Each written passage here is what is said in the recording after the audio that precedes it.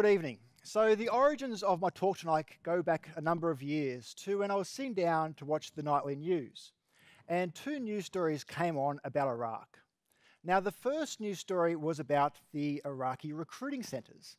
And apparently enthusiasm was so great for joining the new Iraqi army that the line went out the door, down the street and around the corner. So much so that the insurgents had started a campaign of car bombing to try to stem the tide of enthusiasm for joining the new Iraqi army. The second news story was about the performance of the new Iraqi army in Mosul, and it wasn't very flattering. So what happened was that they were deployed down to Mosul, and these new Iraqi units deserted along the way. So the Sunni and Shia and Kurds, they were deployed together down to Mosul, and they decided along the road, why am I fighting with these guys against my co-ethnics? And these new units began to disintegrate. So this got me thinking about armies and the model of army that we're trying to impose on these countries. Now, this is really important. It's important for the host countries themselves because security is the concrete foundation upon which everything else is built. Whether you're talking about electricity and plumbing or the rule of law and good governance. None of that can be built if there's car bombs going off in the street, IEDs, and there's ambushes on every second corner. It's also important for the United States. The United States has the most powerful military in human history, and yet they can't win.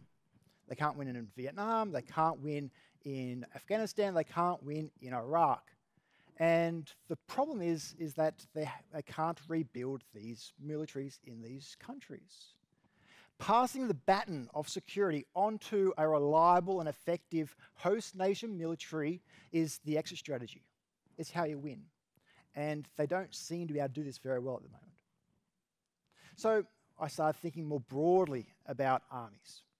And when you think about armies, you would probably conjure up the image of these mixed national armies.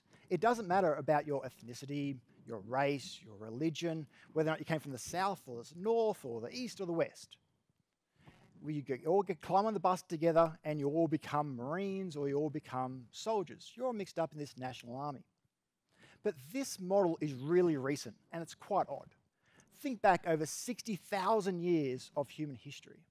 Back when we first have evidence of people gathering together to fight other people, you've been fighting in your tribe. You've been fighting with your brother, your cousin, your father. Fast forward again to the Middle Ages. And you might have all watched that Mel Gibson movie, Braveheart, where you got the villager on the field of battle, and he says, I'm not going to die for these bastards. And the whole army starts to disintegrate. That villager is talking to people he's known his entire life. Next door neighbours, cousins, brothers again. And that army was either all going to stay on that field of battle or was all going to desert as one. You can't desert on your next door neighbour. How do you look their mother in the face? Fast forward again to the First World War, and local recruitment was still the model that most armies was built upon. The slogan was that you would join together, you'd train together, you'd bark together, and you would fight together. The pre-existing social bonds was going to be the glue that was going to hold these units together so they wouldn't just run away, that they would fight for as a band of brothers together. What you could add to this propaganda picture, however, was you all die together. The First World War changed everything. It changed things for two reasons. The first was that the weapons of war had gotten to a point where entire units could be wiped out in seconds. Imagine what would happen if an artillery shell was to fall upon this trench line. All the sons of one town could be wiped out in seconds. And you see this as you travel around small towns around the country. You have two small towns that would seem similar in every way, except that one has a war memorial with a load of names and the next town has relatively few names. Why? Because unfortunately one group of soldiers had an artillery shell for them, or that they were sent to attack a particularly tough trench line, whereas the next town along may have got off fairly lightly. The other thing that World War II changed was nationalism. That governments learnt that they could beat the drum, that they could wave the flag, and young men would rally to the cause. That they no longer needed to recruit locally in order to attract soldiers and have them stick together. So when we think about armies, we think about these new armies, this national army of them all being mixed together. But yet, this is a model that we're trying to impose on these countries, and it's just not working. One, nationalism hasn't risen to the point where people's primary loyalty is to the country rather than to their local neighbourhood. The second is that often the conflict in these countries isn't going to be the type that's going to wipe out entire units all in one go. It's often insurgency and guerrilla warfare rather than the mass slaughter that we saw in the First World War.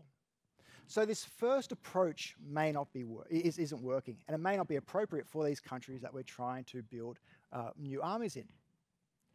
A second approach, though, would be to just group all the co-ethnics together. So you'd go into Iraq and you'd build an army based upon a Kurdish army, a Sunni army, and a Shia army. Now, this isn't going to work either, because you're building ready-made ethnic militias for when you depart.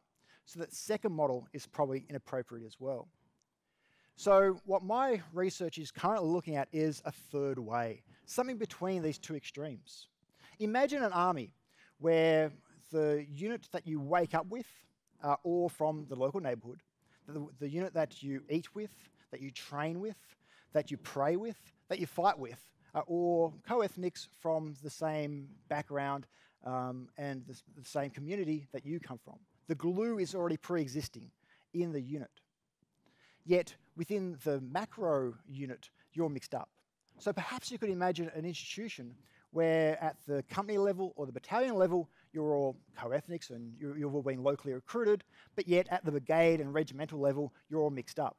So institutionally, you can't link in with other co-ethnics to form an ethnic militia when the international forces go home. So this institutional approach isn't going to be a silver bullet.